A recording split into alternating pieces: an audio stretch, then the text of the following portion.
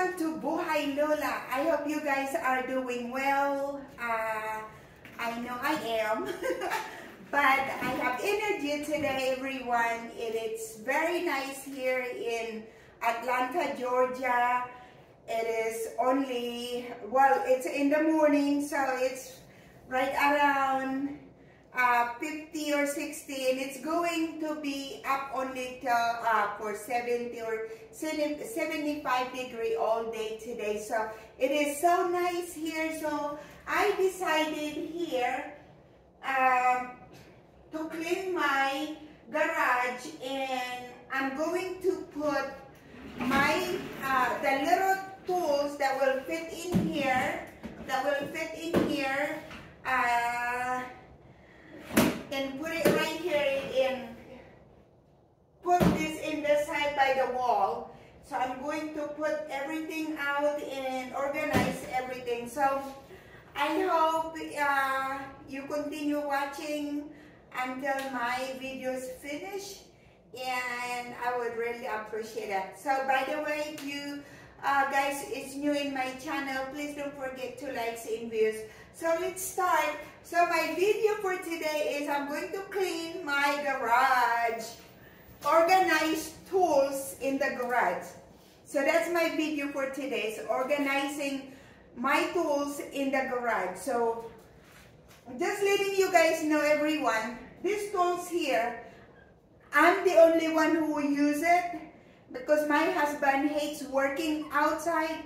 So just letting you know, these tools here, I'm the only ones using it. So, because as you guys see in my vlog, that I'm doing mostly all doing the work outside. So, because my husband don't like it. So let me show you guys my my little tools.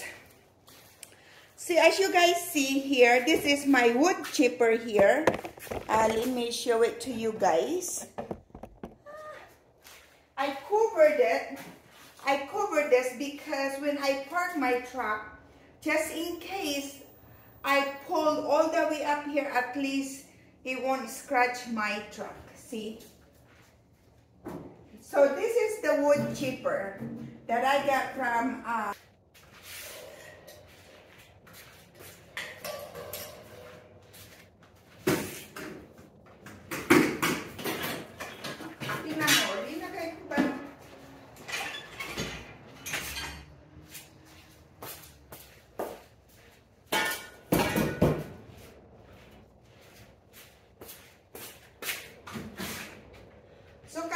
nito, ilalagay ko dito pang gig sa kwarto ko.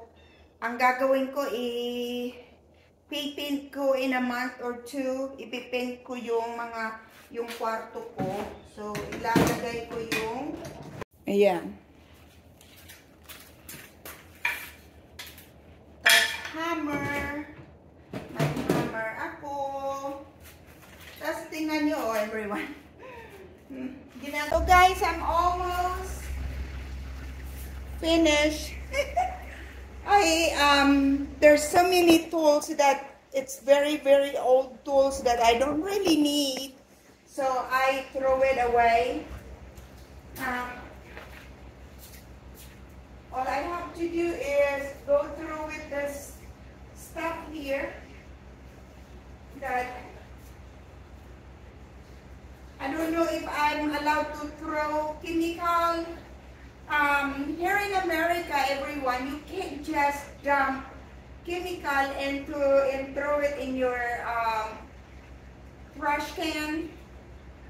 And everyone, I almost done. Ayan o. Malapit na ako matapos. So, ayan yung, kung makikita nyo, yung shelf na yan ay puno ng mga iba't ibang products. Ayan ay para sa kotse kapag mayroon katulad ng oil o kaya charcoal lighter, mayroon ako. Tapos o kaya yung anything ay iyan ay gamit sa dito sa garahe kung nag-change oil yung asawa ko. Kaya yung mga cleaning products dito ko linalagay, makatulad ng charcoal na hindi dapat naman sa loob. Kasi hindi pwede mo i-mix yung mga chemical na gamit lamang sa mga parang sa kotse, katulad ng charcoal, yung gasolina. Yan, dito mo ilalagay sa labas, hindi sa loob ng bahay. Cleaning my garage. Finish cleaning and organizing. So as you everyone, thank you so much. I hope you guys enjoy watching my video.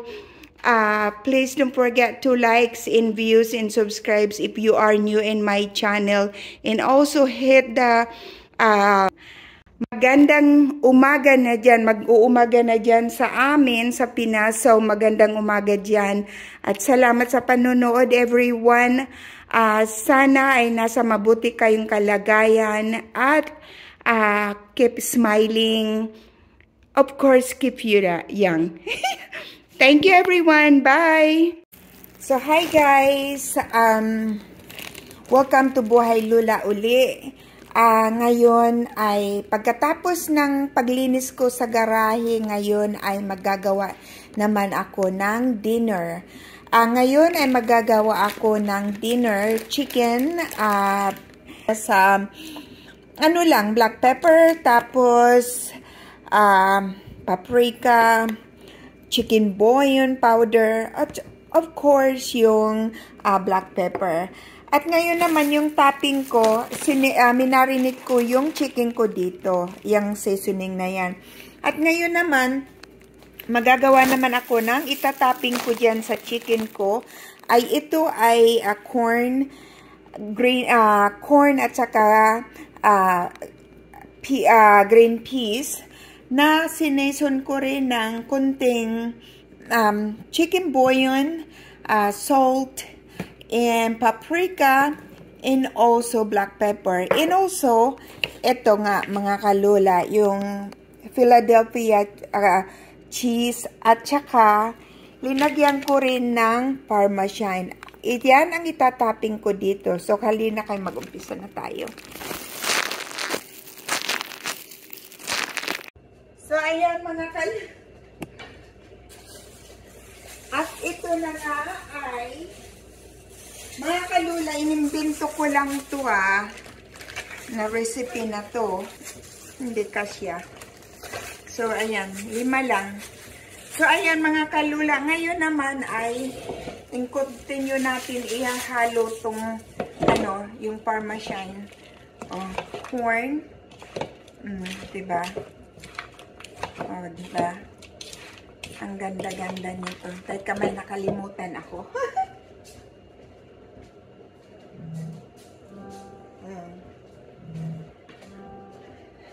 Masarap to mga kalula kasi malinamnam dahil may Philadelphia cream cheese. Tapos ilalagay mo lang siya there.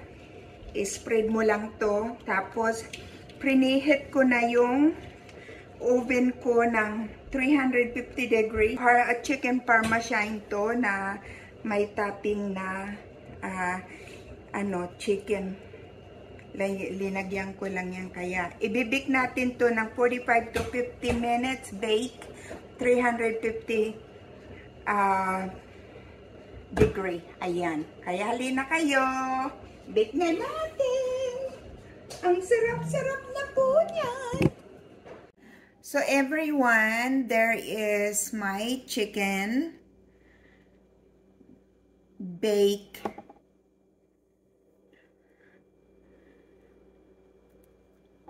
corn and green peas, corn and green peas, chicken bake. Ayan. Diba? Ang sarap. Great day. Thank you for watching. Bye everyone.